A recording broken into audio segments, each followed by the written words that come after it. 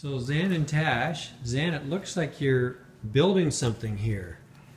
Can you explain? I see a bottle of what's called Mod Podge, and I see what looks like a hat underneath there. Well, I want a plaid cowboy hat, and I looked all over the internet, and they don't have them, so we're gonna make one. Okay, I look over there on the trophy case and I see a bunch of cowboy hats over there. And so this is just a cowboy hat that you bought? Dollar store. Dollar Actually, store? it's like $3, but...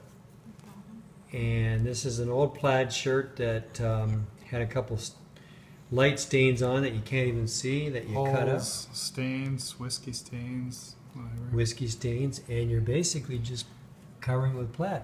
Okay, well great. So I'm going to let you finish that and we'll check in and see when it's all done. All right. Just one day later, Zan, it looks like your hat's finished. Yeah, it took a bit of work, but I think it was worth it.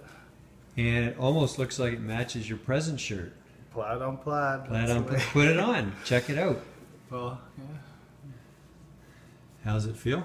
Feels pretty good. And I even see there's buttons on there from the shirt that it came from. Yeah, we kind of added that in there. Thought, oh, you know, gotta be unique. Cool. So there's no made in China tag inside. Let's take a look, just to make sure.